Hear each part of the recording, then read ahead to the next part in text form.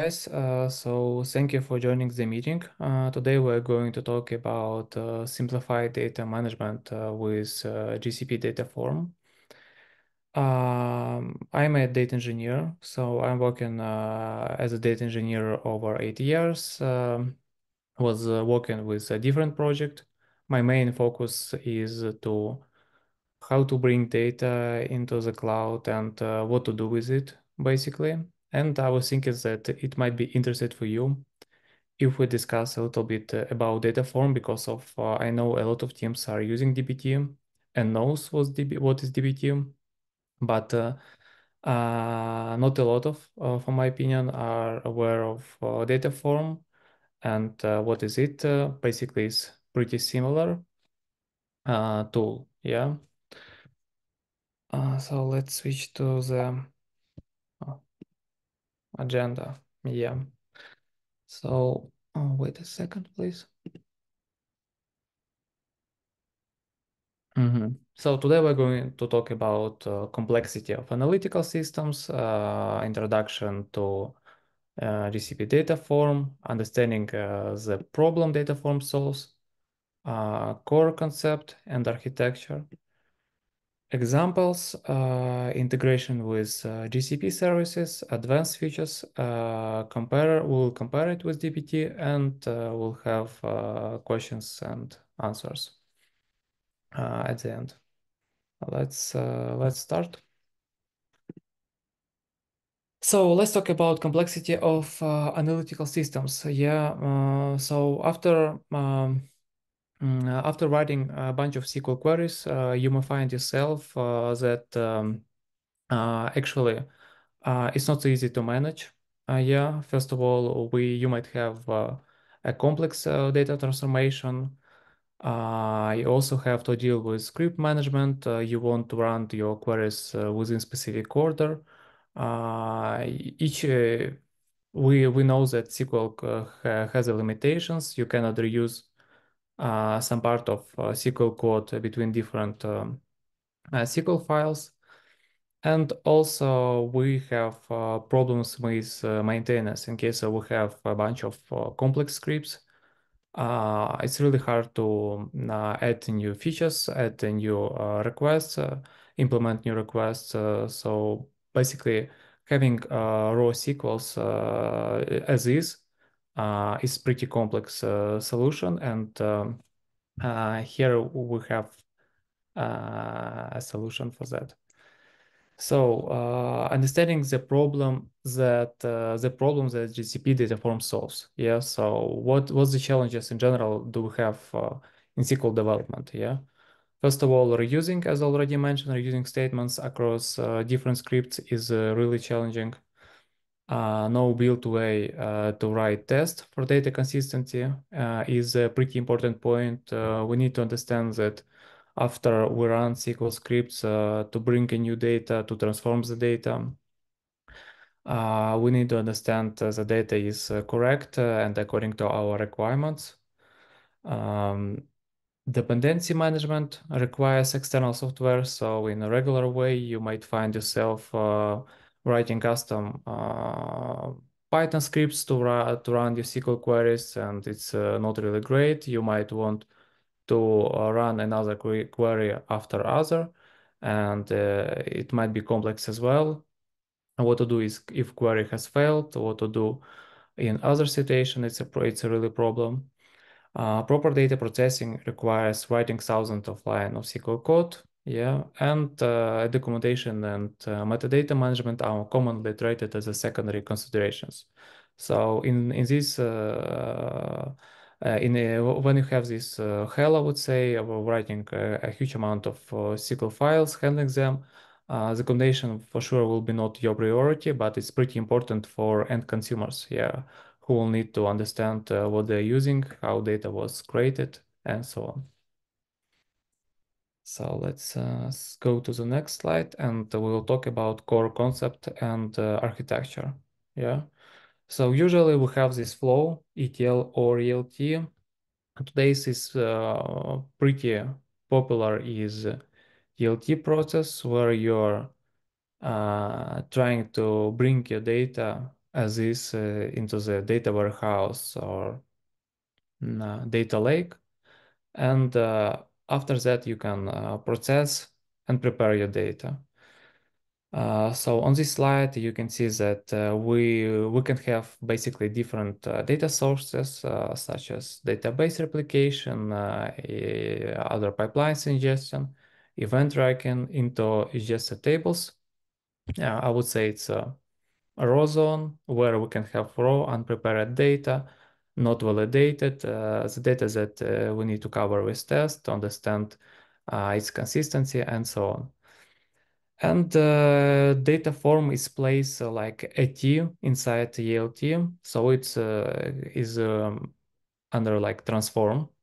So we're trying to prepare the data for the consumers. Yeah, so the possible consumers is there's BI tools, different AI and ML applications, and etc. Yeah.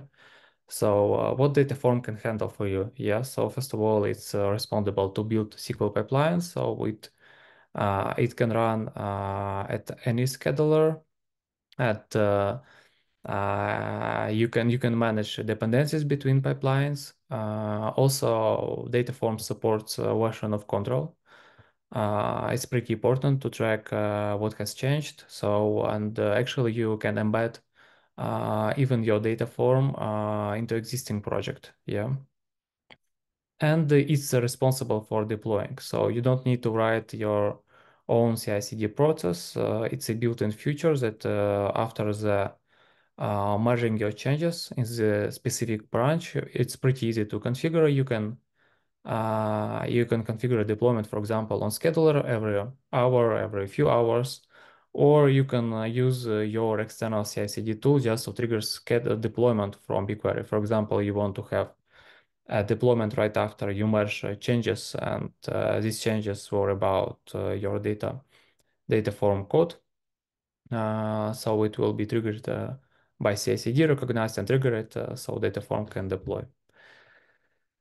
Yeah, let's go with an example. So here's a pretty simple example. So we will go from queries and how we can transform them, and as a result have executable scripts to simplify your process. Basically, on the left side, you can see we're creating cleaning sales so we're interested in sales ID, sales date, product ID, customer ID, sales amount from raw sales, where sales amount greater than 0. Yeah. So we're creating this table, but in traditional script, SQL scripting, as I already mentioned, you cannot write test. So you can write test. It will be separate SQL files that you have to execute, understand how it's executed, when and why. So, but in general, yeah. And on the right side, you can see that aggregated sales is something that we want to share with our BI tool, for example. We're creating aggregated sales. It's the total amount of sales by sales date and product ID, and grouped, from the clean sales table. Yeah. So you can see here we are trying to build a connection between those SQL scripts, and in case of regular implementation, I would say you have to manage this connection on your own end, but inside the GCP Dataform, you can easily do those connections, and Dataform will understand that we want to run initially clean sales, and and only after clean sales has finished, you want to run aggregated sales. Yeah, let's go to the next slide. And first of all, before we begin to transform those SQL queries, let's talk about project structure. So how the project should be organized. Yeah. So first of all, in Dataform, models are SQL X files. Yeah. So they have this extension, and Dataform will recognize them. The second one, that if you're creating your repository, you have to put all the models inside definitions folder. Yeah, we have a folder, it's called definitions. It's a hard-coded folder name. You cannot change it.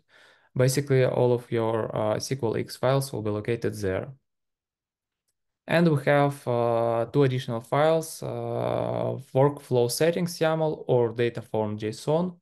You have to put it into root folder. It's a default configurations. you can see on the right side settings YAML, so you can define there your default project, default dataset, location, and the assertion dataset. So it by default, if you do not write anything into your SQL file, SQLX Dataform will use this settings YAML to get information about which one I have to use.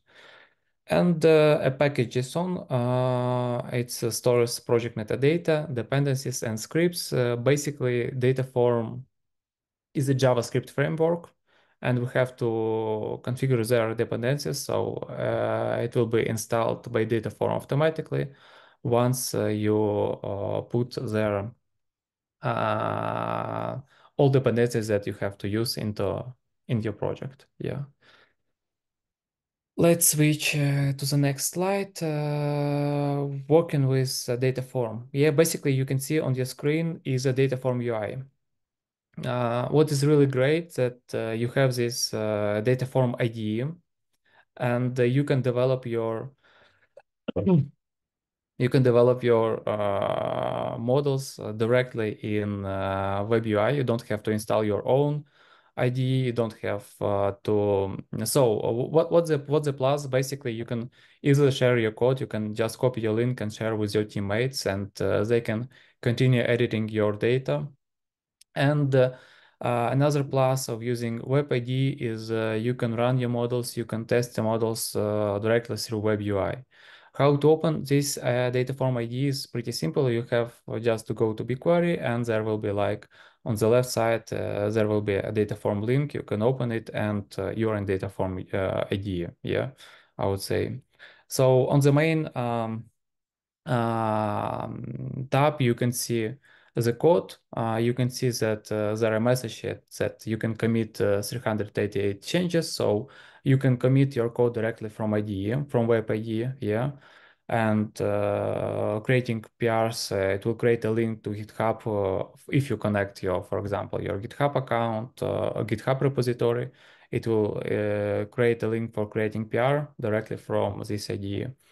And on the left side, you can see a project structure. Yeah, as already discussed, we have a Dataform JSON package. JSON Dataform JSON is about environment variables, default or that environment's variables that you want to use.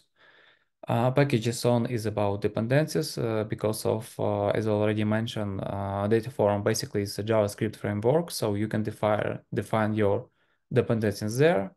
And definitions. Yeah, definitions, it will contain all of your data models. All of the files are models have their extension SQLX, and Data4 automatically will recognize them as a model. Yeah, something as executable. So let's go to the transformation itself. Previously, we were talking about just raw clean sales data script. So how to transform it into data form script, yeah? So at the bottom, you have to define a config block. Yeah, config is basically your configuration, your metadata about the provided model. Yeah, we can see the type is stable. It means that it will be each time on a run, it will overwrite the result of the SQL query. We'll talk about different types later. Sorry, description. So Dataform automatically will put the description into your table for you. And a schema is a data set, yeah, where to put your table. So you can see there are no any name provided. You can provide your custom name, but in case of name is not provided, it will use a file name as a table name. So pretty simple and straightforward solution. So here I can see the SQL script. We are selecting the same sales ID, sales date, product ID, customer ID, and sales amount from a ref. Yeah. So when we're talking about ref, it means for data form that we want to use another model as another defined model to query your data, and data form will be aware that you want to create dependency and probably want to run this model sales before we're running this clean sales. Yeah, but you can configure a little bit another flow. It depends on the text, and we will talk about scheduling later. I will show you I will try to explain you. So also we have this code tab. Also we have a compiled graph tab. So right now we have a pretty simple, straightforward dependency. We're reading from sales. As a result, we have clean sales, and as a result, we have sales report. The dependency flow is pretty simple and straightforward. But in case of complex transformation, this compiled graph will help you to understand how your flow organized, and maybe you will be able to find the complex connections that you want to simplify. So it's pretty important feature as well. So let's go to the next slide. Yeah, let's talk about main data form objects, yeah, that are available. So we have a regular table. As already mentioned, it's a table that you can, it will be refreshed each time on every run. Yeah, depends on your scheduler. A view, it will create a view each time it will run the model. Yeah, so it will not touch any data, it just will create a view definition, and that's all. And incremental table, yes, so we have this config type incremental, and where we can have incremental changes. And also we have this ability to define what I'm going to read as a source. Yeah, here we can see this code is when incremental. We want to read on the latest changes. Yeah, in case of it's we are starting from scratch, we want to read all of the changes for this country. Yeah. So you might find yourself asking what is better to use, regular table or incremental. You might think that incremental is some kind of the solution that you want to go everywhere because of its incrementally updates. You can do whatever you want, but actually it depends on use case. Yeah. So in case of you have a pretty small data, or you do not have a pretty frequent uploads and your data is not really huge, it's better to go for sure with a regular table because of it will be like overwritten. The logic is pretty simple. In case of you have a pretty a huge amount of data, and fully reload this data each time is will take a lot of time, will consume some money. So maybe it's not a great idea. It's better to define your incremental model, yeah, but it will like add additional complexity. So you have to define this when incremental definition. You have to define your unique case. So in case of you are going not only to append data, but in case of you want to merge data to update existing records, so you might want to define that logic as well. And as a result, incremental approach might be complex. So, but it really supports, and it's pretty easy to define, and it's really great that Dataform supports those cases. So let's go to another slide. Let's talk about testing. Yeah, how we can test our models. Not models, but how we can test data consistency. Yeah, so those tests are about validating data as a result of your data model execution. So we can have and test we're defining in assertion block by default. We can we have default implemented test such as not null. So you don't want to have this user ID, customer ID, email. They should not be nullable. It will check. And basically, in case of test failure, it will it will add this information into your log system, into your stack driver logging, and you can create an alerting to understand something has happened. You can understand the details of error. Yeah, you can configure alerting and you will receive a mail notification or whatever it is. Additionally, to default assertion, you can have row conditions. It's some kind of subquery that you can apply, and data form will receive data form will verify if you have something out of this query. Yeah, for example, you want to have a mail like this pattern, or scene update is null, or scene update is greater than this date. So this data should be according to these requirements. If no, the test will fail. Yeah. Additionally, for that, if you want to run a really custom test and maybe your logic is pretty complex and you want to verify, so you can define your test actually in a total separate file called like assertion with a type assertion, where you can define your test. Yeah, so you can create a dependency using the same reference from your table and validate here is something null or no, not null in this example, but anyway, you can write your your own test and do whatever you want. Yeah. And also, yeah, we have a default one example is unique key. So this query will each time it will identify if there are any duplicates existing in the data. So pretty important test as well, predefined. Yeah, that's about it. Let's talk about documentation. Yeah.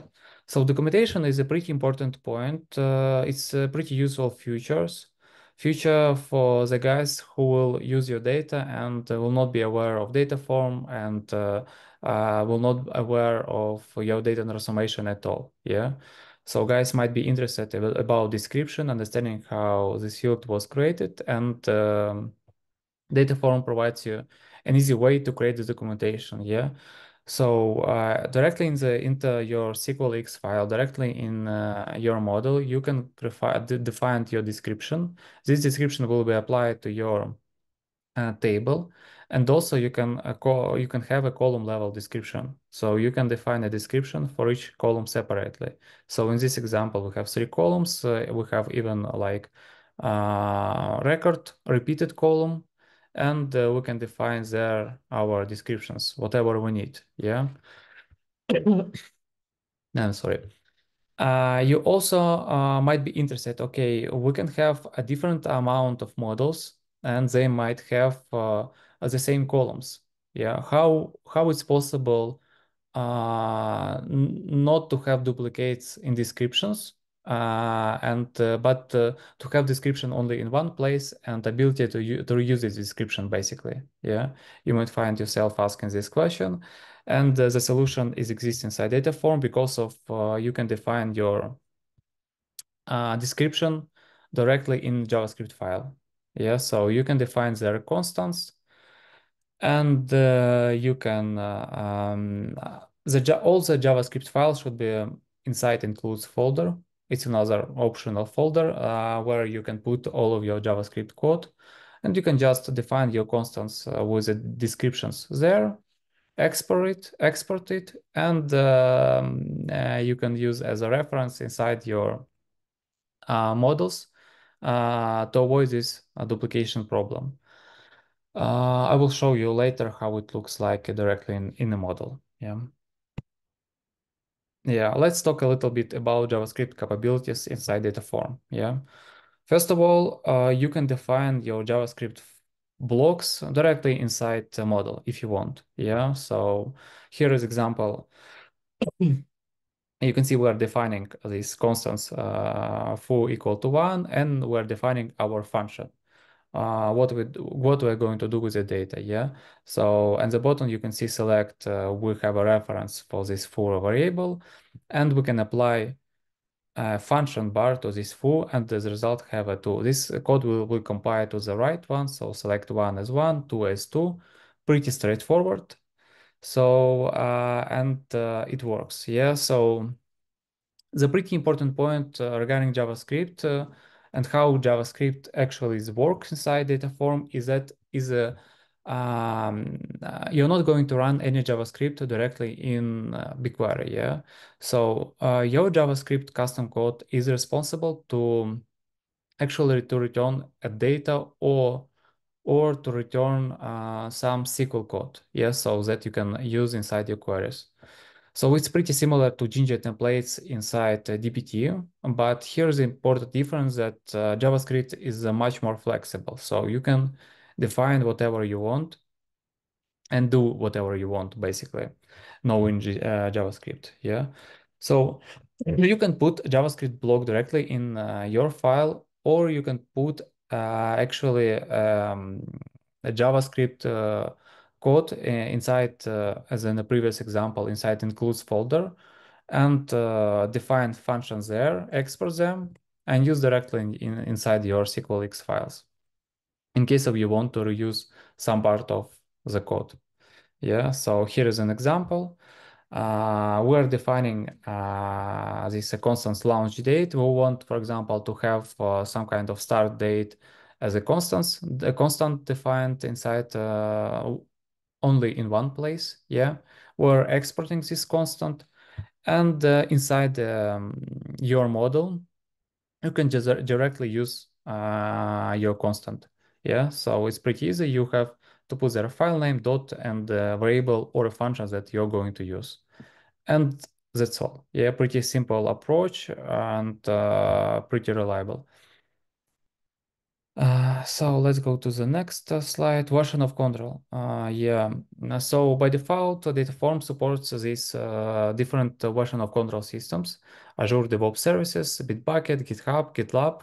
So you can connect endpoint to the repository, to the existing repository, or you want to create a new one and define only something that you have defined, what you have defined. Yeah, so you have to create a definitions folder, you have to create a Dataform JSON and settings .yaml file, and Dataform will pick up all of this information, will download and install only the dependencies, and you will be able to work with Dataform IDE directly from GCP console. Yeah.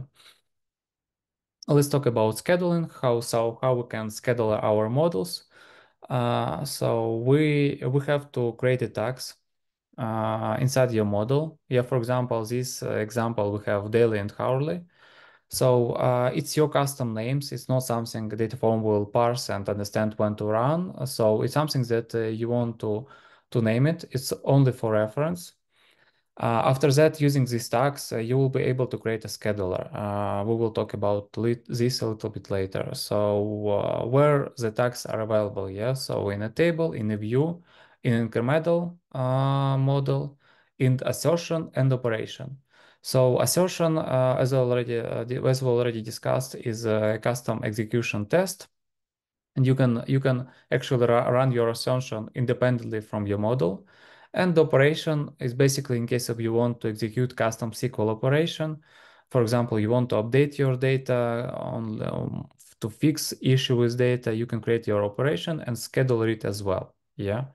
Or you can actually, if you want, you can tags is optional one. You can skip a tags and you will not have any schedule. So by default, it will just create a model. It will not create any tables.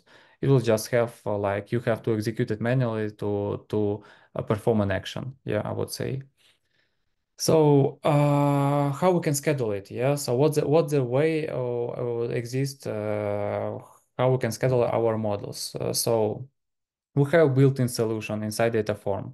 It's really great that you don't have to create another service. You don't have to pay for it. By default, we have a pretty simple and reliable these workflow configurations. It's a built-in solution inside Dataform.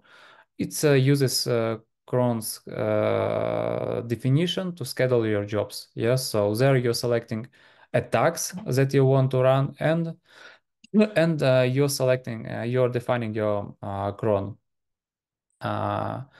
Additional to that, we have Dataform supports scheduling using workflows plus Cloud Scheduler. So in case of you have a more complex use case, And for sure, Dataform supports Composer, yeah, advanced scheduler. So when to use these schedulers, yeah, basically the first one, the embedded is the workflow configurations, is when you just know your models, when to run them, you just start them, and it's like out of the box solution. But in case of you want to have a support for more complex use case, such as imagine the situation that you have a Python script is running somewhere and you want to have your model running only after this Python script finish its execution, you can go with actually with Composer and define their dependencies there. Because of Composer, it's a pretty flexible solution that supports Python and like etc. So you can define your executions there, any complex transformation basically. Yeah. That's it about scheduling. And let's talk about comparing with dbt. What's the difference? What's the similarities? Yeah. So the key similarities is modular transformations. So they both support dividing your complex SQL scripts into the models that you can run and define their dependencies, which is great. Version of control, they both supports Git. So they both supports data testing. You can define your custom tests. You can define your test whatever you want. So really great. Documentation. I know the dbt supports documentation, Dataform as well. Easy of use, yeah, so it's additional point. So it really simplifies your workflow. And the scalability, yeah, so you can define the huge amount of models, depends on your use case, and it will not be a problem for Dataform as well as for dbt.